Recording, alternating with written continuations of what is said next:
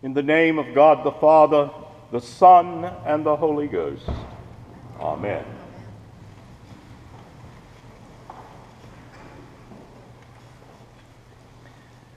Thomas Rutledge, today, as you are baptized in the name of the Father and of the Son and a ghost named Holy, is the day you begin to live forever in the body of Christ. My, what a day, my, what a day. Holy baptism is full initiation, says the Book of Common Prayer, by water and the Holy Spirit into Christ's body. And the bond which God establishes in baptism is indissoluble. Now, Thomas, I know that since you are a very bright young man, you will appreciate the words of my favorite theologian, Father E.L. Mascal, who said once upon a time, and I quote, "Becoming a Christian through baptism is an ontological fact resulting from an act of God. The Christian is a person to whom something has happened, something moreover which is irreversible, which penetrates to the very roots of his being, who has been recreated in and unto Christ." It is almost universally assumed today, especially among those who do not know, that becoming a Christian means, in essence, the adoption of a new set of beliefs or the initiation of a new behavior. A Christian would be defined as one who believes in Christ or worships Christ or tries to follow Christ's teachings.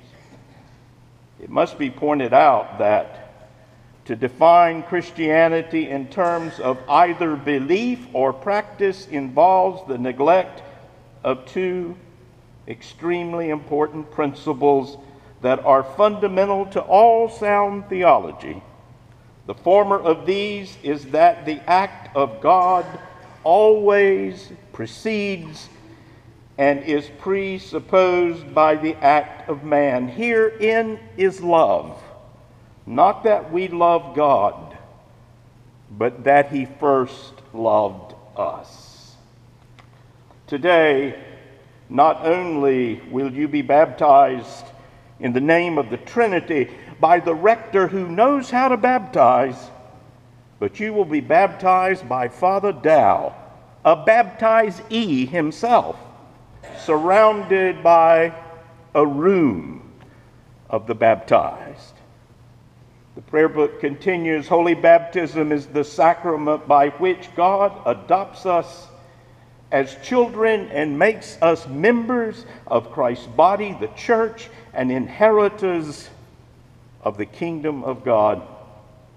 Until the day of your confirmation, your parents and godparents will celebrate your baptism with you.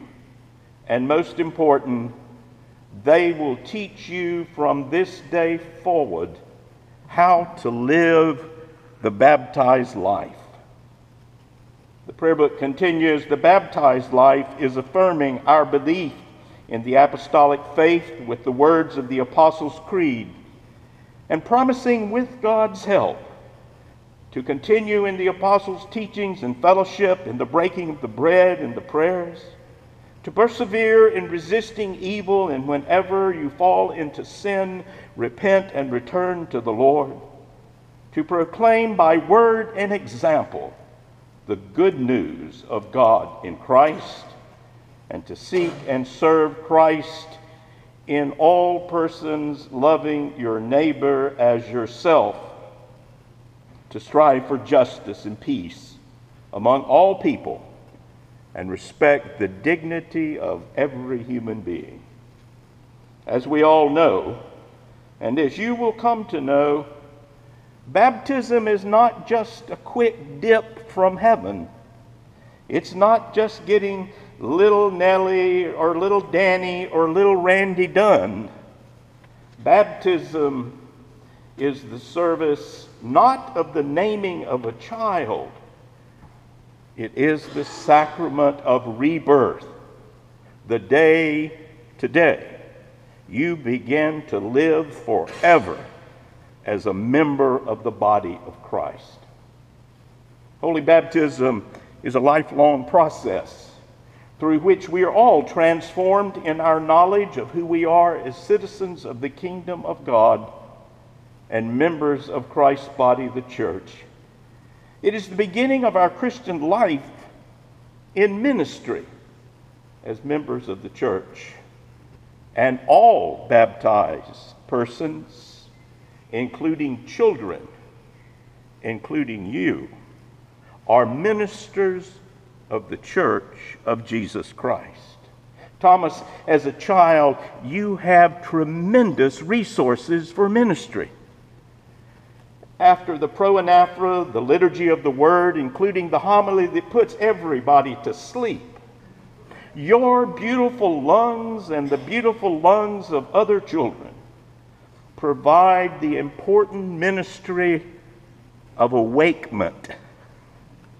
That's right, the ministry of awakement. You wake us up and bring us to our toes so that we can truly present ourselves as a living sacrifice, holy and awake and acceptable to God Almighty. Years ago, I was so worried about the ministry of awakement that my son Will was providing at Trinity Cathedral in Columbia. And I heard Dean Banks finally offer a great statement on the importance of children and their ministry to the body of Christ. He pointed out to the side aisles, to the narthex, to the space at the sides and the back, and he said, "This is your space where parents can walk you when needed.